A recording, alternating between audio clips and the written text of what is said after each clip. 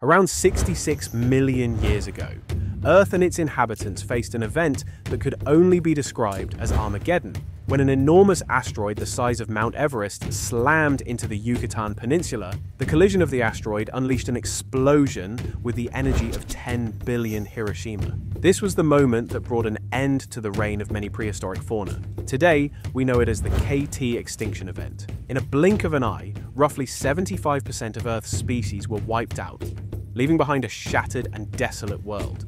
But was this truly the end of a saga that had spanned millions of years?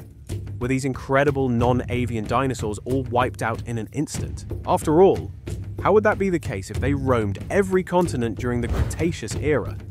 When the asteroid struck, there was an estimated 1,000 dinosaur species, ranging from giants over 60 feet long to behemoths weighing more than 80 whole tons, about the size of a commercial airline. And let's not forget, the Earth was teeming with even more monstrous megafaunal species. Extinction events like this leave us with more questions than answers, and the mystery is what keeps us coming back. If you were looking for the short answer, then yes, the dinosaurs didn't all disappear in a single day. But there's more to the story than you think. Some species demonstrated remarkable resilience in its aftermath. Fossil evidence hints that isolated populations may have briefly adapted to the changing world. This means that technically, dinosaurs survived in the Cenozoic era, the time when Earth began to recover and new ecosystems emerged.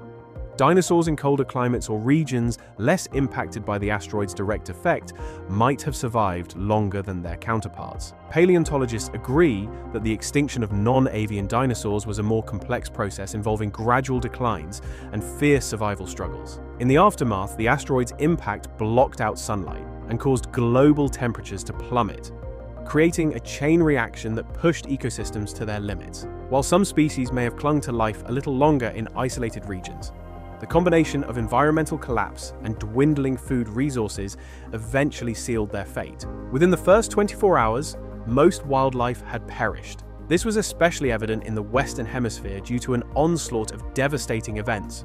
From raging forest fires, massive blast waves, earthquakes, and devastating tsunamis that had obliterated life within a 1,500-mile radius in mere minutes. But for those who survived the immediate chaos, the nightmare was far from over. The impact hurled up to 25 trillion tons of material into the atmosphere, which eventually rained back down as molten rock, heating the air to temperatures hotter than that of the sun. This fiery fallout incinerated anything outside in the open, igniting wildfires that ravaged about 70% of the planet's forests. But even in this inferno, there were small chances of survival. Some dinosaurs may have sought refuge in marshes or cooler regions at higher latitudes. These survivors were likely smaller species or juveniles, better suited to hiding and enduring the harsher conditions. Sadly, however, for the remaining dinosaurs, surviving in the short term didn't ensure a lasting future. The fires and ejected debris filled the atmosphere with soot and ash, blocking out sunlight and triggering an apocalyptic nuclear winter.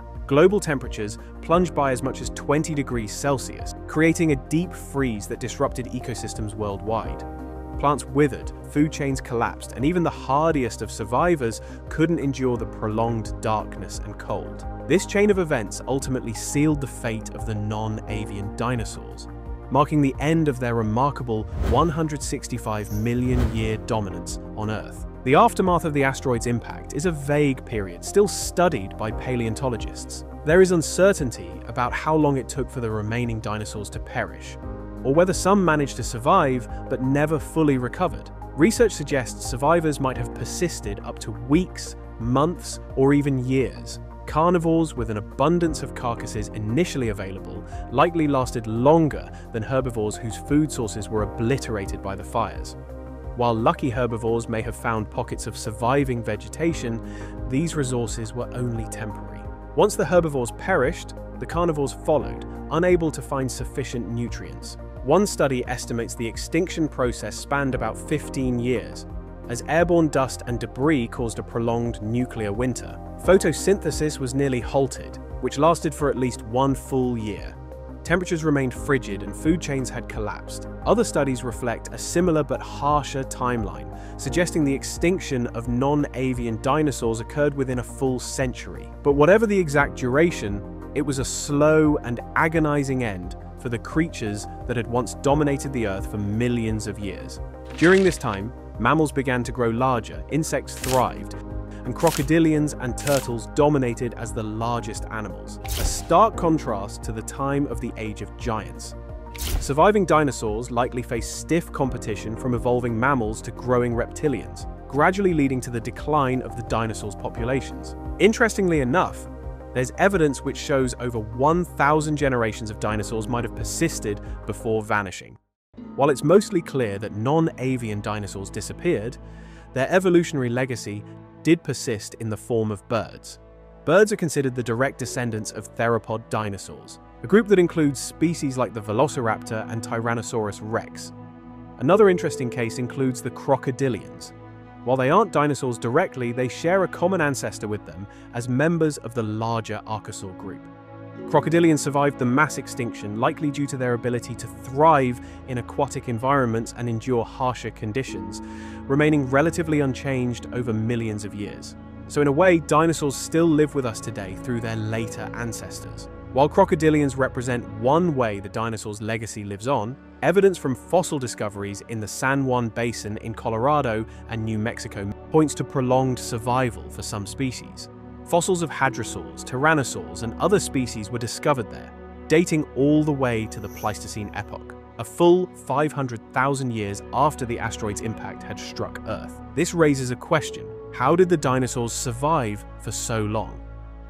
And why only in this specific region? Scientists proposed 3 different theories. This area might have provided natural protection, similar to a canyon sheltering life from the asteroid's immediate effects. Alternatively, survivors may have migrated south from Canada to escape harsher conditions. The last theory is that their eggs could have endured the catastrophic events and only hatched once conditions had improved, allowing for a smaller population to re-establish itself. However, these are mostly speculations. Critics argue that fossils may have been reburied in younger sediments, which may have given a false appearance of their survival. Despite researchers defending their finds, including intact skeletons supporting the timeline, most remain skeptical if these dinosaurs truly endured a post-apocalyptic Earth, or if it was all just a geological mix-up. Some people wonder, what if dinosaurs, including massive ones such as giant sauropods, managed to survive the asteroid's aftermath? Could smaller and more isolated populations have adapted to the harsh post-Mesozoic world? Or would they be limited to preying on other survivors? Or could they have adapted to the new landscapes? Perhaps through shrinking rapidly due to scarce resources, much like the dwarfism seen in animals on isolated islands. Ultimately, we don't truly know how long these creatures could have hung around for, but it's a comforting thought that they could have stuck around for a little while longer. Right now, the most recent dinosaur officially recognized by science is a Triceratops specimen that likely died right around the time the asteroid had hit. Some scientists think that it might have even been directly killed by the impact. Whether it was from the heat, shock waves, or all the chaos that followed, it is fair to say that this particular Triceratops might have been one of the last dinosaurs standing before everything changed forever. This sparked a lot of curiosity about whether other Mesozoic creatures like Pterosaurs or Mosasaurs might have hung on for a bit longer. These creatures were insanely adaptable and even ruled the skies and seas for millions of years. It raises questions on if any of them survived within isolated pockets for a little while longer after the asteroid's impact. These theories show how much we still don't know about what really happened in the chaotic years after the impact. With each new fossil discovery, we get a little closer to piecing the story together. And who knows, maybe we'll one day find the evidence of a few survivors that had defied the odds. Currently, there's no definitive answer. But there's an intriguing theory about a lesser-known group from the same era, ammonoids. These marine mollusks, closely related to modern squids and octopuses, were incredibly diverse and widespread during the Mesozoic. Some researchers believe certain species of ammonoids might have survived for up to 1 million years after the Cretaceous extinction event. If true, this would make them one of the few survivors of the asteroid's impact. This idea, much like the debated findings in the San Juan Basin, remains controversial as the evidence is still highly limited. Not many people agree on the interpretations.